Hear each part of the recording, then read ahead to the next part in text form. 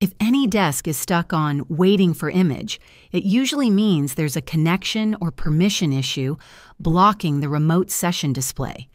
Here's a quick fix to get it working again. First, make sure both your device and the remote device have stable internet connections. Unstable or slow networks often cause this delay. Next, check that the AnyDesk app has the necessary permissions. On Windows, run AnyDesk as an administrator by right-clicking the app icon and selecting Run as Administrator. On Android or iOS, ensure the app has screen sharing or display permissions enabled. If you're trying to connect to a remote Windows PC, open AnyDesk settings greater than security and make sure Allow access to this device is enabled and set properly.